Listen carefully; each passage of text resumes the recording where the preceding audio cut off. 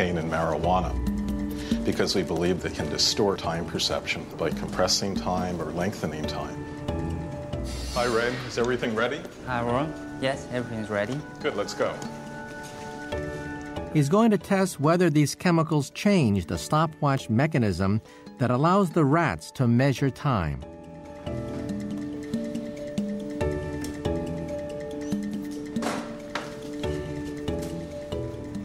So the rats have had their drugs for about 20 minutes now. As you can see, the marijuana rat is mellowed out. The cocaine rat's gotten quite mad and is trying to escape out of this cage here. And the saline rat is just acting normally. The plan is to give the animals a timing task. The rats have previously been trained to measure time precisely. If the rat presses a lever after 12 seconds, he gets the reward of a food pellet. But if he's too early or too late, he gets nothing.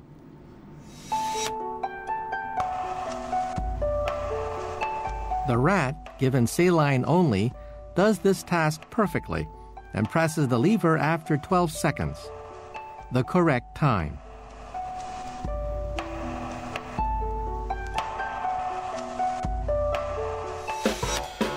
Next, the rat on cocaine.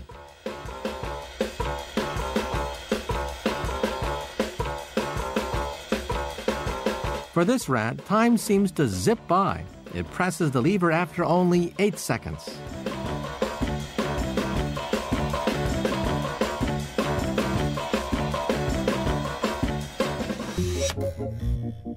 And lastly, the rat on marijuana.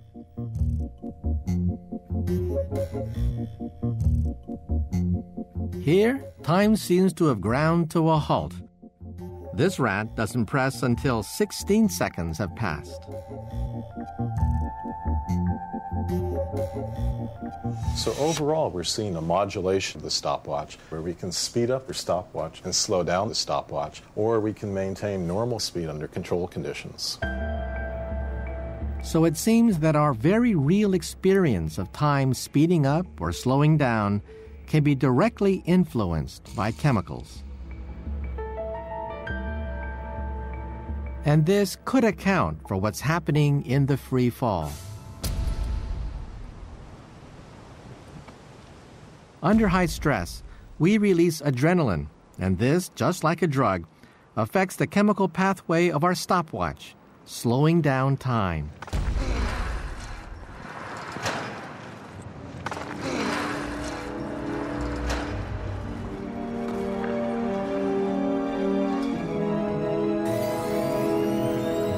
It seems that even our sense of time passing, something that seems so much a part of the outside world, is an internal process, a fundamental part of our psychology.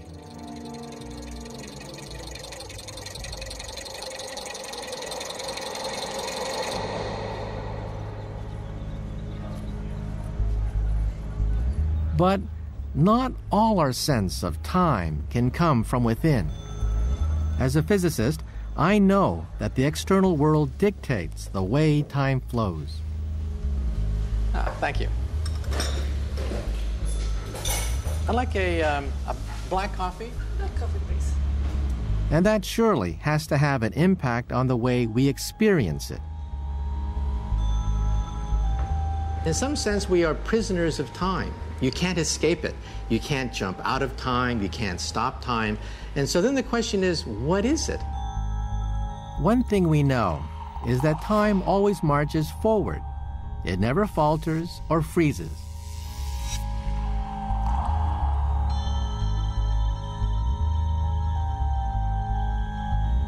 These rules seem obvious, but in fact, it isn't immediately clear how or why they come about.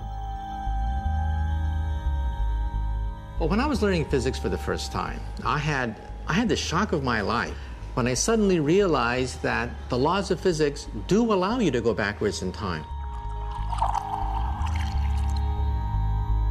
There's nothing in the laws of physics that says that time has to go forward. And so then the question is, why does time run forward and not backward?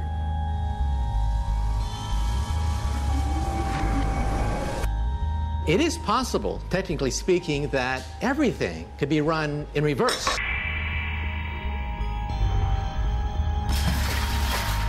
The reason we don't see time reverse in real life isn't because it's impossible, only very, very improbable. So we can't reform a broken cup, or for that matter, undo the memories of it breaking. It is so improbable that it's not going to happen in your lifetime, or for that matter, the lifetime of the universe.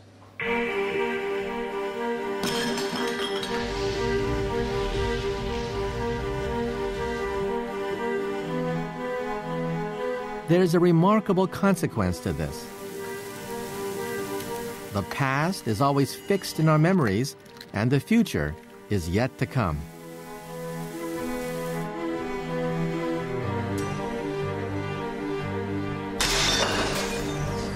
And this creates our crucial human awareness of the arrow of time, of past, present, and future. This understanding has long been regarded as uniquely human. But recently, that's been thrown into question.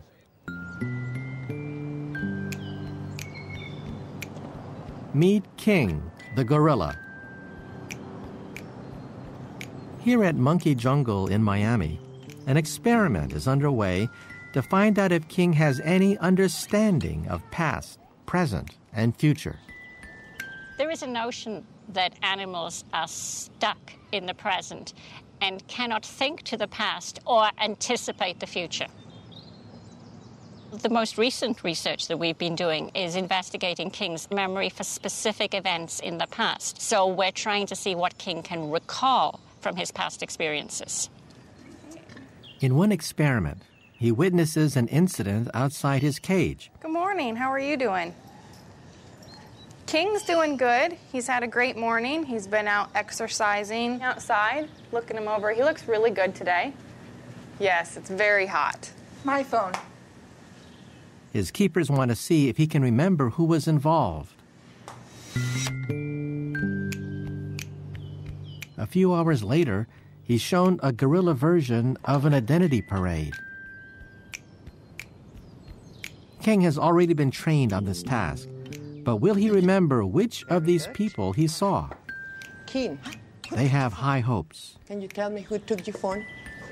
Oh, my goodness, Heather took your phone. King chooses Heather, the real culprit. It seems he has remembered what happened, Thank you. until he suddenly seems to think that everybody was involved. The results are equivocal, but his researchers aren't put off. In my opinion, I believe that great apes do have memory, and I believe that we will eventually be able to demonstrate this. But even if they succeed, no one doubts that the most impressive performers of the animal world fall far short of our human awareness of time.